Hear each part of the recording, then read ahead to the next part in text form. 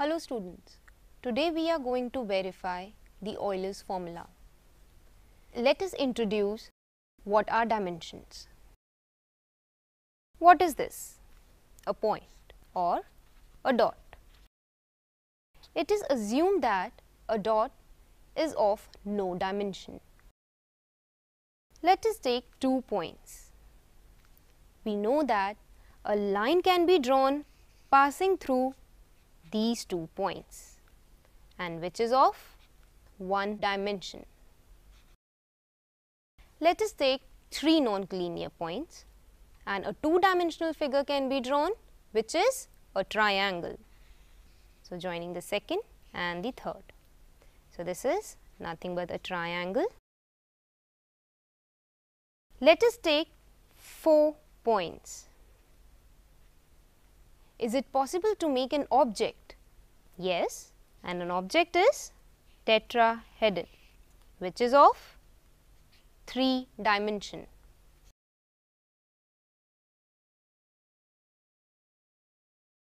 Now, let us take some concrete objects. What is this? A cube. When we cut this cube, say suppose from this first side, what we get? Let us cut with the help of this cutter. If we cut this first side, we get this one leaf.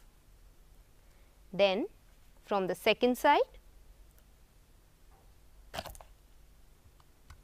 this second portion, and when the third side, as you can see, what is formed? A net. So, as you can see, this is nothing but a net of a cube. Can you count the number of faces, edges and vertices? Question arises, what are faces? As you can see, these are polygonal faces, or we can say the polygonal regions are nothing but faces. And in this one of the polygonal face, how many corners are there? 1, 2, 3 and 4. So, in this polygonal face, how many vertices are there? 1, 2, 3 and 4. And when we meet these 2 polygonal faces, a line segment which is 1, 2 is formed. And this line segment is nothing but an edge. So, can you count now how many faces, edges and vertices are there in a cube? So, how many faces are there? 1, 2, 3, 4, 5 and 6. This 5 and 6 is nothing but the bottom and the topmost face. Now, so what we get is faces, where F is denoting the number of faces which is equal to how many? Let us again count it. 1, 2, 3, 4, 5 and 6. 6. Now, let us count edges. Let us denote it with E. Now, as we can see, this vertex, the polygonal vertices 1, 2, 3, 4 and this vertex 1 and 2 is forming a line segment. In this 5th polygonal face again, 1 and 2 is forming a line segment. And when we intersect, or we can say meet, a line segment which is an edge of a cube is formed. So, first edge is 1, 2. Similarly, when we meet second and 5th face, second edge, 4th and 3rd face, 3rd edge, 5th and 4th face, this is 4th edge, 4th and 6th face, 5th edge. Now, as you can see, we have already counted how many edges? 5 edges. 1, 2, 3, 4 and 5. Now, this polygonal face, which is the first face and the fourth face, intersect. As you can see, is again second and third. This edge. So, which number is this edge? As you can say, this is sixth one. Now, the first and second, seventh,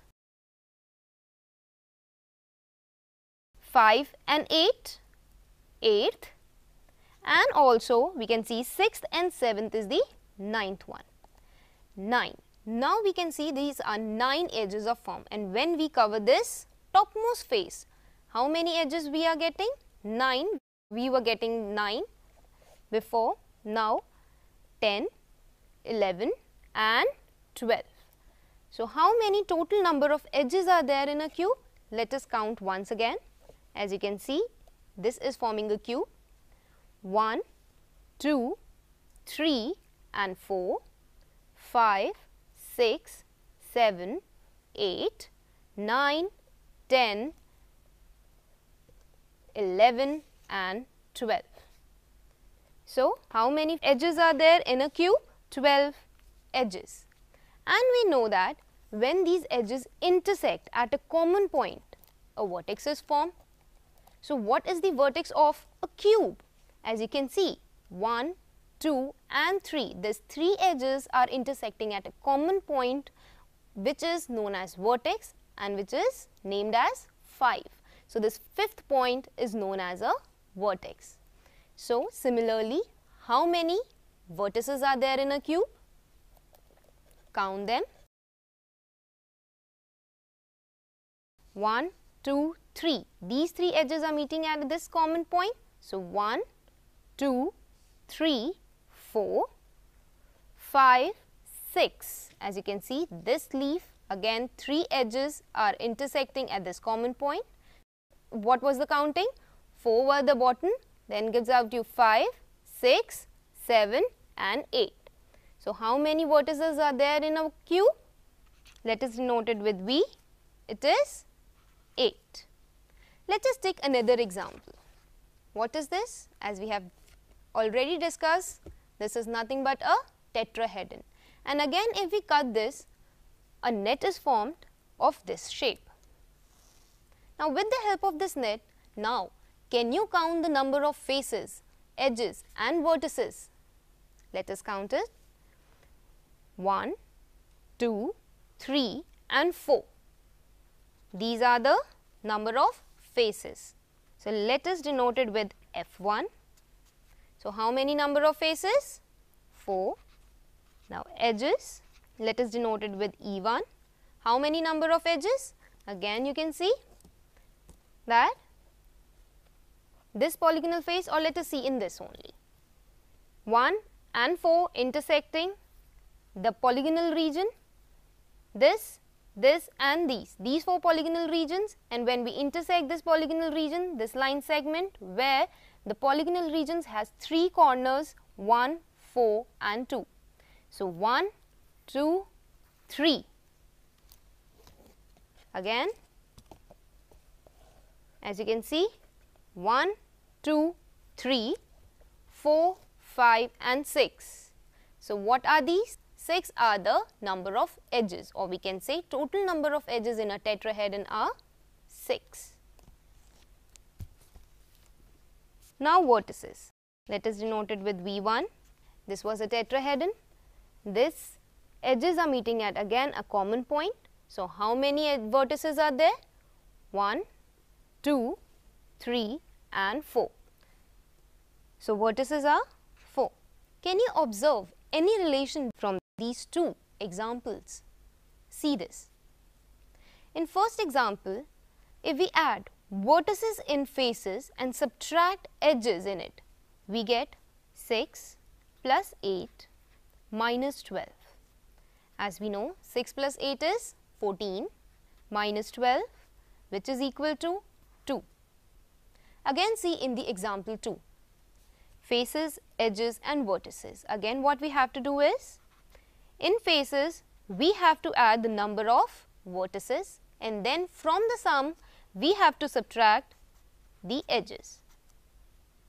What we get is 4 plus 4 minus 6, which is 8 minus 6 again comes out to be 2. You can see that this is nothing but the Euler's formula. This was introduced by Euler. Thus, what we can say that the Euler's formula is F plus V minus E is equal to 2, where F is the number of faces, V is number of vertices and E is number of edges. Now, you can yourself explore some of the examples with the help of an activity, for example, hexagon, cuboid, sphere and cylinder, and verify whether Euler's formula is satisfied or not. Thank you.